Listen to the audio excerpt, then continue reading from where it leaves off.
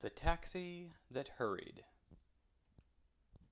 by Lucy Sprague Mitchell, Irma Simonton Black, and Jessie Stanton. Pictures by Tibor Gergely.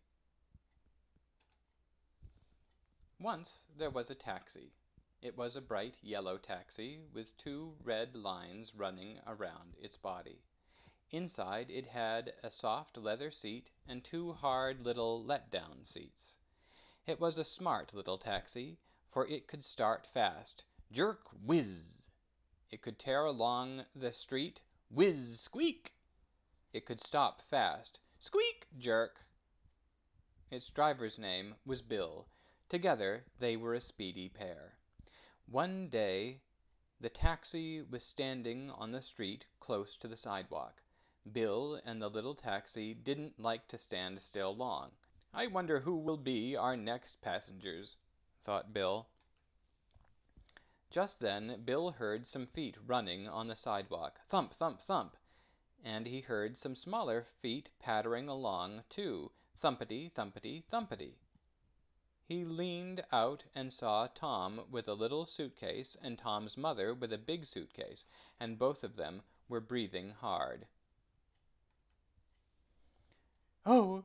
gasped Tom's mother. "Taxi driver man, please drive us to the station as fast as you can. We're very late and the train won't wait. Oh, oh, oh!" Tom and his mother tumbled into the taxi and slammed the door. "Sure, lady," answered Bill. "We're a speedy pair. We can get you there." Away went the taxi like a yellow streak. Tom and his mother bounced and jerked on the leather seats. Then suddenly, squeak, jerk! The taxi stopped short. Ahead shone a red light. Underneath the light stood a big traffic policeman. Tom's mother called, "Taxi driver man, must you stop when lights are red? We simply have to get ahead. We're terribly late, and the train won't wait." And Bill answered, "Sure, lady. You have seen how cars must wait till lights are green, but we're a speedy pair. We'll surely get you there." Then, suddenly, jerk, whiz! They were off again, down the crowded street. For the light had changed to green again. Away went the taxi down the street faster than ever. Now it had to turn and twist, for the street was full of traffic, trucks and wagons and other taxis.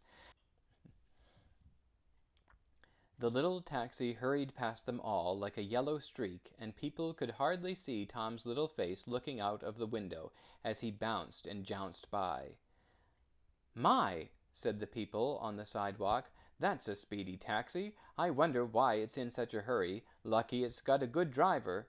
The taxi wiggled around a big bus. It jiggled across a trolley track.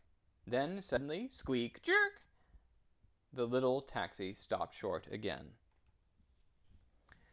It stood stock still behind a big coal truck that was backing up to the sidewalk, for the driver was trying hard to get his truck just the right way for the black coal to go jumping and clattering down its slide into a hole in the sidewalk.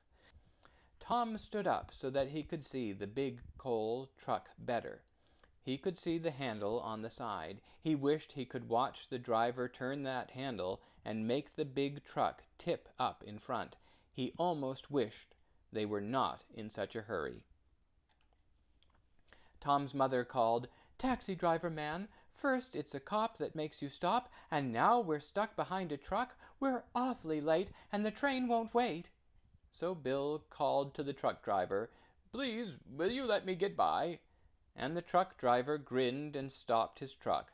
Carefully and slowly, Bill squeezed by the big coal truck, close to the sidewalk.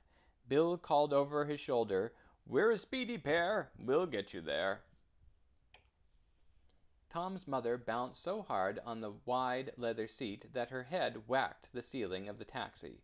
Her hat slid down over one ear. Her big suitcase fell over with a bang on the floor, and Tom's little suitcase hopped off the seat.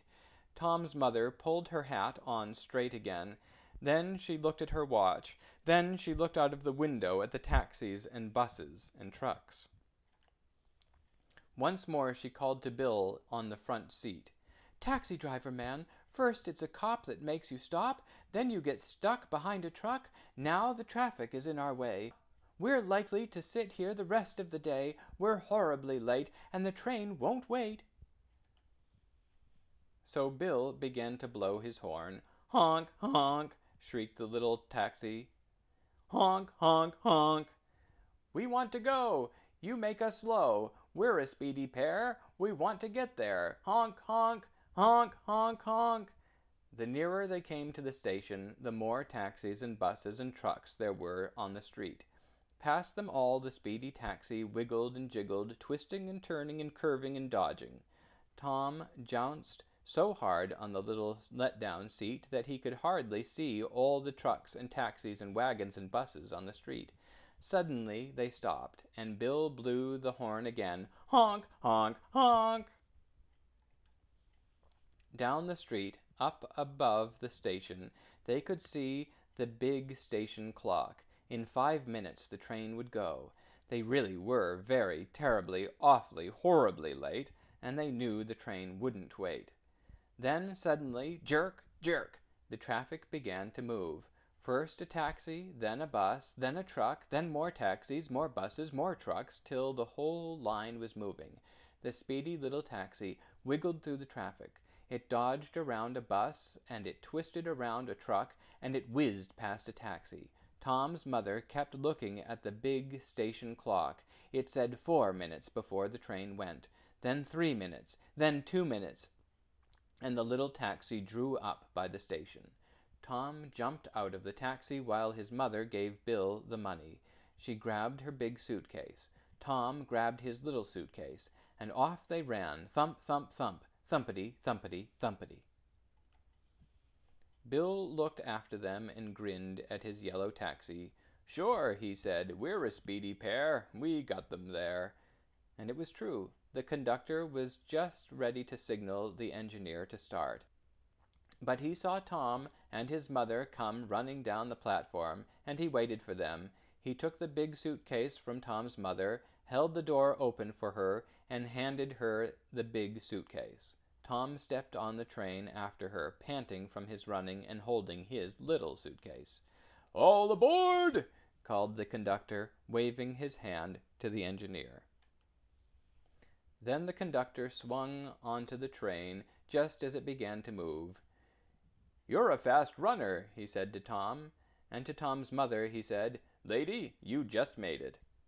Tom was still breathing hard, but he managed to gasp out, "We made it because we had such a speedy taxi and speedy driver. You should have seen that taxi hurry."